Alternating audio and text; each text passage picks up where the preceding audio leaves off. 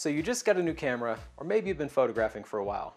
Before we get into all the technical talk about cameras and shutter speeds, ISOs, all that stuff, let's talk about different genres of photography. Now these definitions that we use, they're not the technical definitions, they're just how we see these different genres. All we're doing is giving you an idea of what's out there in the world to photograph. No matter what you choose to photograph, make sure you enjoy it and have fun. Are you ready? Let's get started. First, let's talk about the most common type of photography, which is portraiture. Portraiture is simply photographing people. It could be an individual or it could be a group of people. Now you could have a traditional portrait, which pretty much encompasses head and shoulders, and that's going to be maybe a corporate headshot. You could also have a more environmental type of portrait, and that could be anything from senior photos, family photos, children, or even newborns. The next genre is documentary and reportage. As the name implies, it's simply documenting events and people. This includes photojournalism and even war photography. Street and travel photography is simply documenting the people, places, and environments, either where you live or where you travel. Fashion photography is something that you'll see in magazines, in stores, and on billboards. The photo shoots can be complicated and include a whole team of professionals to make happen.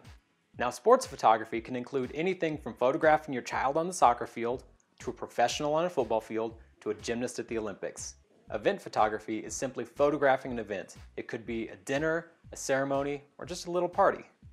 Now we're coming to my favorite genre, wedding photography. This is what I do for a living and I love it. No two weddings are ever the same. There's always something unexpected happening. Wedding photography combines event photography, portraiture, and documentary photography all at the same time. All the genres of photography that we talked about so far involve working with people. And if you're not comfortable with that, or perhaps enjoy time on your own, then the following genres of photography might be for you. Astrophotography usually involves photographing anything astro, and that could include objects within our solar system, whether it's the sun, the moon, or other planets, or could also include photographing objects outside of our solar system, including the stars. The next genre of photography is nature photography, and that one is a big one because it includes a number of subgenres. Landscape photography, as the name implies, is about photographing landscapes, and that could include grand vistas, forests, lakes, rivers, and other natural scenes. The second subgenre of nature photography is wildlife photography, and that one involves photographing wild animals in their habitat.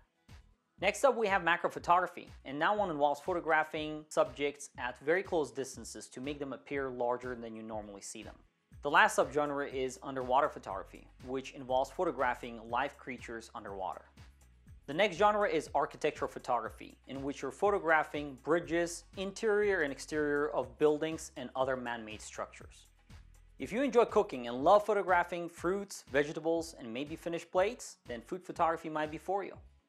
Last but not least, we have product photography, where objects are photographed for commercial use.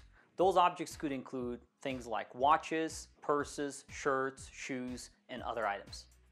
Now that we talked about different genres of photography, hopefully you got excited about using your camera. But there are also gear considerations when it comes to different genres of photography. So let's talk about gear next.